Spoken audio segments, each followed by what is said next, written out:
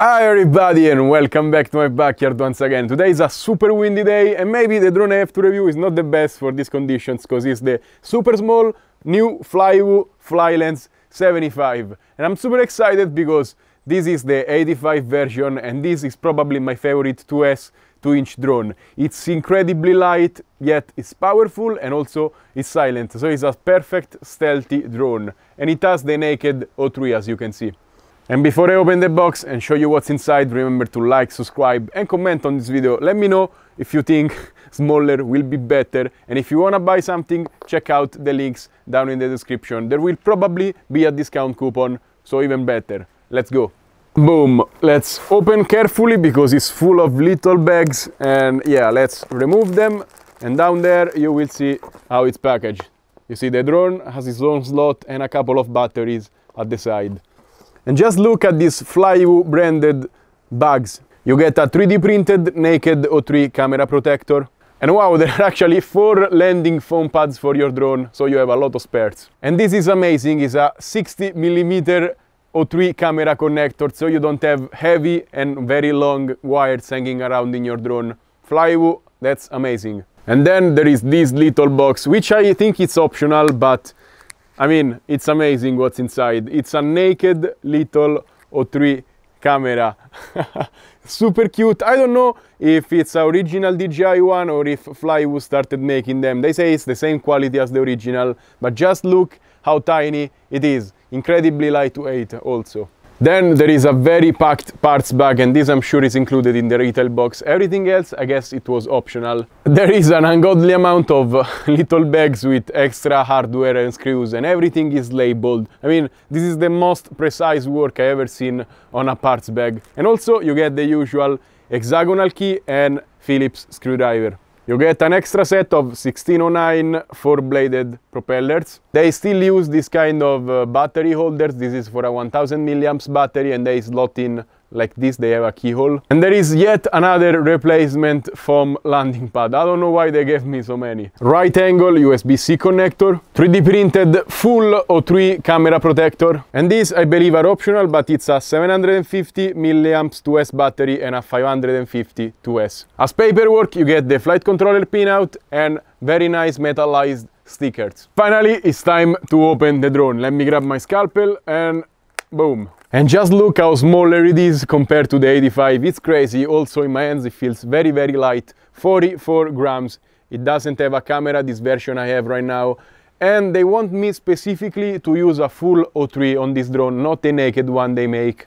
I don't know why, but I'm gonna do just that. Frame looks very nice. Super light plastic, but they are flexible and resistant. You see, they will flex probably before breaking.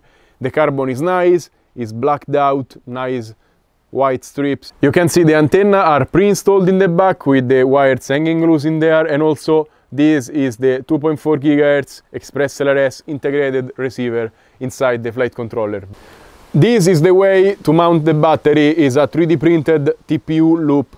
If you use the same kind of battery, like a 750 milliamps every time, it's fine. Otherwise, if you have different batteries, you have to start switching them out because they are only one size.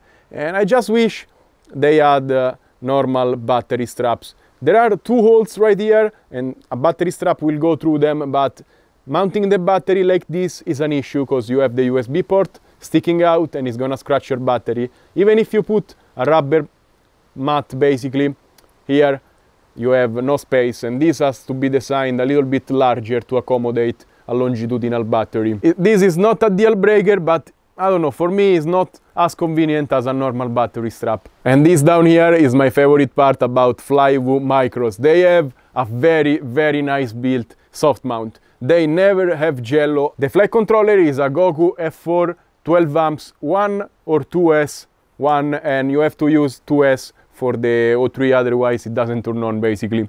And the motors are Robo 12 O3 14,800 kV, so super fast spinners down here. And boom, the full O3 is inside, and the weight, as you see it, is 79 grams. With a naked one probably you are around 65 grams, which in my opinion is much better at this size, but this full O3 doesn't overheat, which is much better.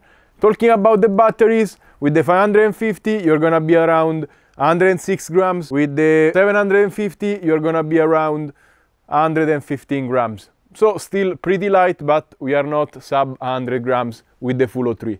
With the naked one, yes. Looking at the bottom mount, you have perfect access to the micro SD card slot and to the USB-C. Wherever way you put the O3, you can also put it upside down, still you have access. That's amazing. Some companies should learn from Flywoo actually. First time arming the drone. Ha. Okay, angle is better. So first of all, you can see 35%. Wow, it's very controllable, very silent. I like this four-bladed drone, and today is quite windy. Oh, we are about to chase a cat already. No, actually I am avoiding. Oh wow, I passed through that, it's crazy. Why is the battery running so low? Okay, so there we are involuntarily testing. Ah! The dog is chasing the cat. It's not a good thing. Wow, the cat jumped this way. Wow, this review is... Where is the cat? I don't know. This low battery thing is not the best. We are running with the 550 milliamps battery. But so far, now the wind is a little bit better than this morning. But I have to say, it's holding pretty much very good.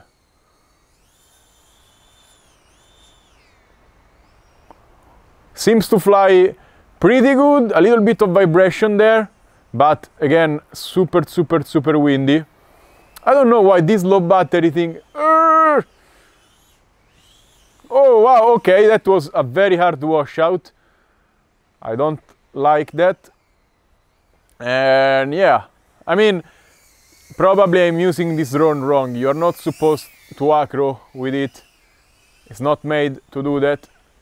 Oh. Yet, for being so heavy, so...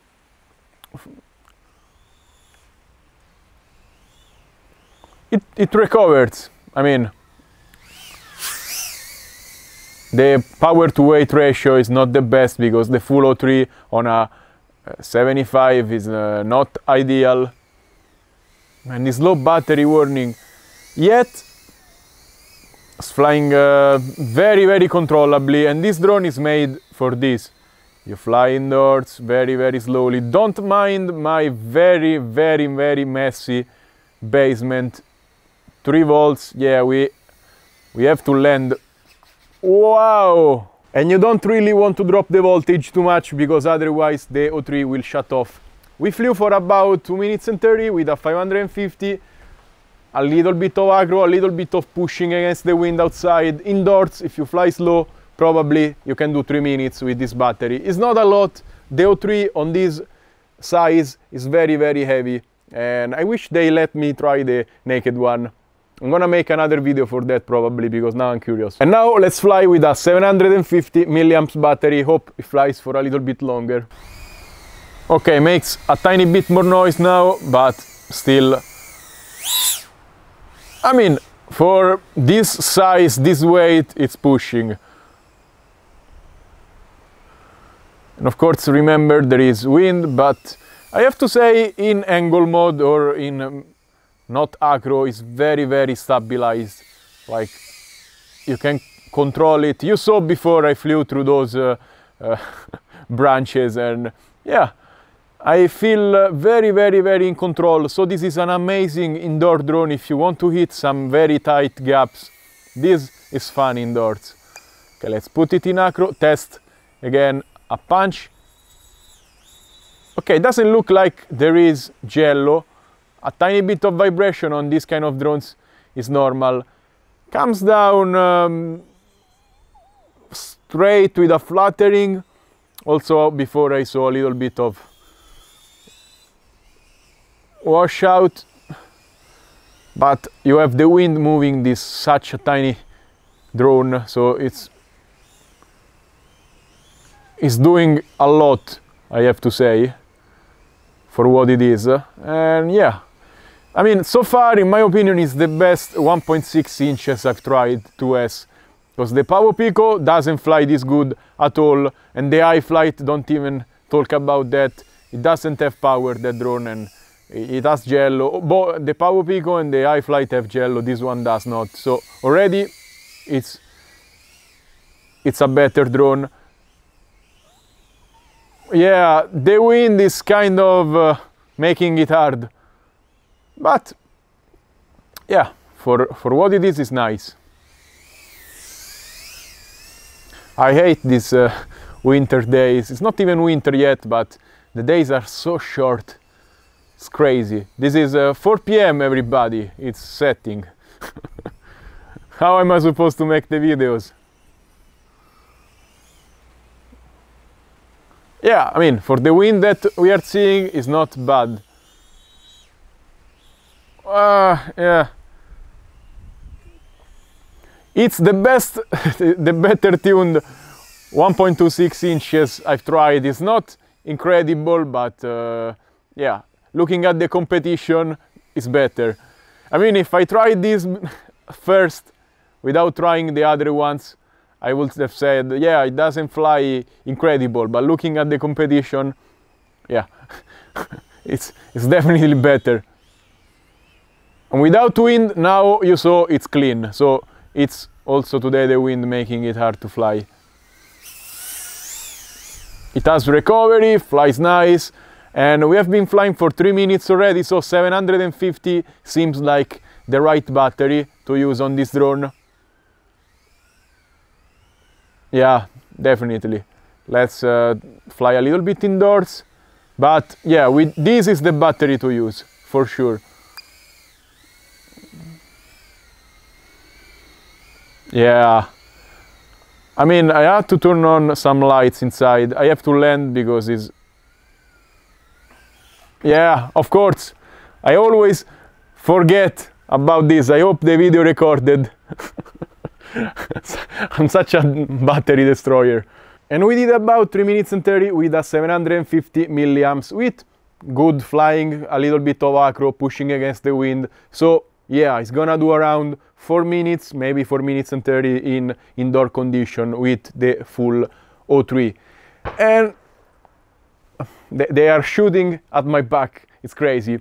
Not the best day to test this kind of small drones, but I have to do this review before it comes out, so I have a couple of days only, and winter is not the best weather. Yet, we have to test drones at their limits. And I have to say, it defended itself pretty good. Of course, the wind was moving it a little bit and causing a little bit of prop wash with the crosswinds, but still, it dives, it can do flips, it can acro, you can do power loops, stuff like that. Probably in a windless condition is best, and probably this is not the drone to do acro with. You have to do Cinewhoop style flying, and for that, super controllable, very silent, indoors, it's amazing. And I don't know why Flywoo specifically requested me to fly with the full O3, maybe they're preparing something for the naked one, but, I mean, 79 grams, 78, and still has the LED, which is superfluous, and if you remove it, it's gonna go around 71, 72. I mean, that's a better power to weight ratio so far than this one. I think these small drones are supposed to be used with the naked O3 because it makes them so much lighter, so much better, so much more efficient. I'm gonna wait for the drone release and make the video because now I'm very curious.